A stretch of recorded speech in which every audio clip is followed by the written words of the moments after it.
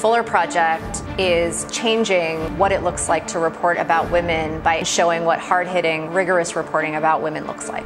We're telling stories about underreported issues, reproductive health, and migration issues, and sexual violence, and I know that we all share the same goal in that. But the journalism that we tell is messy, as complex as the women that we speak to. It's not a story you're going to get anywhere else. And to produce this groundbreaking, thoughtful journalism, further than raising awareness, it could actually provoke change. My name is Sophia Jones. I'm global editor at The Fuller Project. I joined The Fuller Project several years ago because I wanted to be able to report on women and girls who potentially have impact and change women's lives. I had come across women in Afghanistan who had been imprisoned for sham virginity testing. This is controversial because there is no clinically proven method to determine virginity, and we wanted to see if it was happening in the United States. There was no reporting on this at all. What we found was that not only was it happening, there were no state or federal laws barring the practice in any way. I interviewed ER doctors, women's rights advocates, even plastic surgeons, along with women who said that they had been forced into these exams. The Fuller Project and Marie Claire magazine together published a 4-part series. Roughly a week after we published our investigation, T.I. the rapper came out and said that he routinely brought his daughter to check her hymen. This sparked national outcry and conversation. New York and California introduced legislation that could ban the practice of virginity testing or better protect women and girls. And in the Philippines, state-run clinics that had been performing hymen exams stopped doing so. My name is Jessica Washington. I'm a journalist for The Fuller Project. We're talking to women who are often forgotten, who are left outside of the news cycle. I think that's why this journalism is really important. In reporting the story on Wisconsin mothers, it just wasn't something that I had gone into saying, I'm gonna do a story about childcare. But I spoke to this woman in Milwaukee. She was 19 years old, working at Wendy's, who had a 4-year-old son and a 6-month-old who had gotten COVID-19. And she was really trying to take care of her family. An example of how the deck has been stacked against certain people and kind of what are the ways that we can help alleviate that. I knew that she was going to be the focus of something important and valuable. The big thing for me is to make sure that I'm really listening to these people and I'm not painting them with one broad brush. People's lives aren't black and white, and so our story shouldn't be either. Focusing on the mothers that I spoke to about their own experiences and treating them like the experts on their bodies and their situations make a story that I could be proud of sharing. I often hear back from women they felt seen in a way that they hadn't before, that sometimes gives people the confidence to keep pushing forward. It's important for the people that I'm writing about to see some kind of benefit from the story. But if it can help hundreds of people, thousands of people, that's why we do our reporting. My name is Corinne Redfern.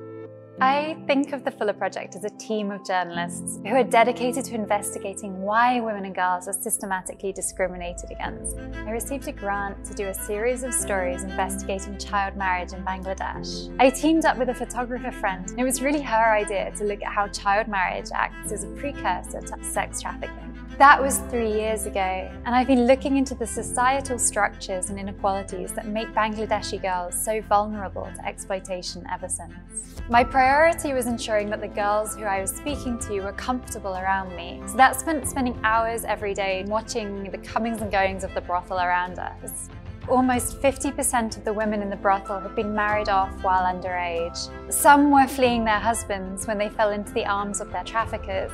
Others were directly trafficked into prostitution by their husbands themselves. The discrimination that sex workers experience carries on after their deaths as well. They're not allowed to be buried in public ground. The brothels have built their own private graveyards, which are often overgrown swamps and areas of bushland.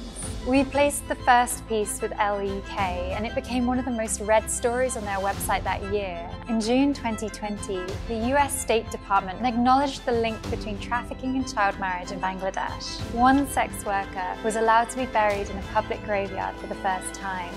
NGOs have looked to our investigations to inform their programming and to use them as an indicator of an area where they need to focus more attention going forward.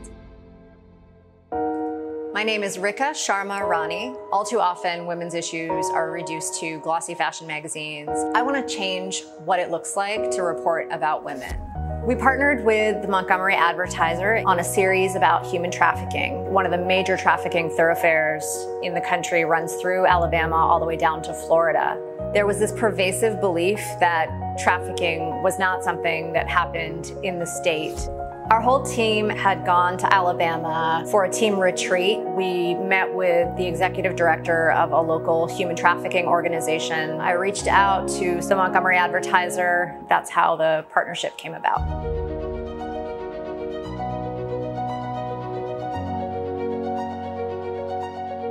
My partner on this story was Melissa Brown, and she has deep ties to the community, including with local law enforcement. And as Fuller Project, we had really invested resources in trafficking reporting that built credibility with our sources. I spoke with a woman named Clara who had started being trafficked at the age of 14.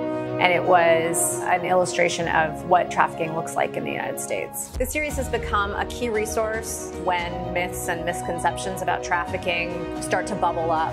This piece will debunk those misconceptions. My name is Louise Donovan.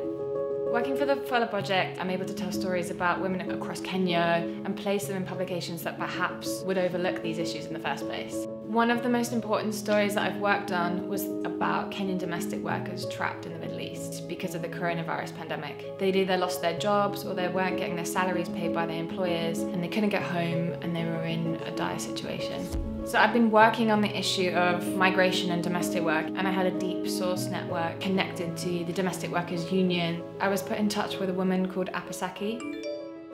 She was locked in a room with 8 other women. One of these women was actually chained to the wall. And they are holding our passports. That's the problem. Nobody could know the problem we are going through. It was at that point that I knew that we had a big story. We verified her location, took the reporting to the New York Times. So after the story was published, Saudi officials took the women into a safe house. Several New York Times readers helped the women with passport and visa issues. This story led to more reporting on the issues of domestic workers. I profiled the head of the Domestic Workers Union in Kenya for the Daily Nation. Every woman I spoke to is now back at home. Apasaki was reunited with her family. I gave up. I thought that I wouldn't go home, but finally God has listened to my prayers. They told me that this story and the repercussions of this reporting had saved their lives.